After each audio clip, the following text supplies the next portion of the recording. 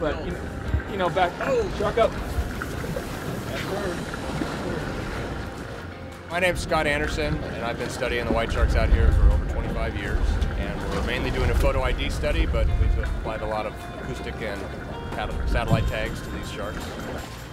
I think the biggest misconception of people in our understanding of sharks is that people are seeing them as this sort of mindless killer. But what we found through the research that we've done is that they're actually these incredibly complex animals. They are here on the coast to feed, but they have a very specific feeding strategy where they're at the bottom, they're looking up, and they're very discerning in what they come for.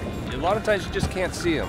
They're really cryptic. The coloration on their back, and unless they're right there, you can't see them. And they are, I mean, they're super cautious. I think this giant predator, they're just jump in and out of the water. They really are cautious. They like to know what they're getting into. Like you'll see that they'll swim around the decoy a bunch of times before they usually come up.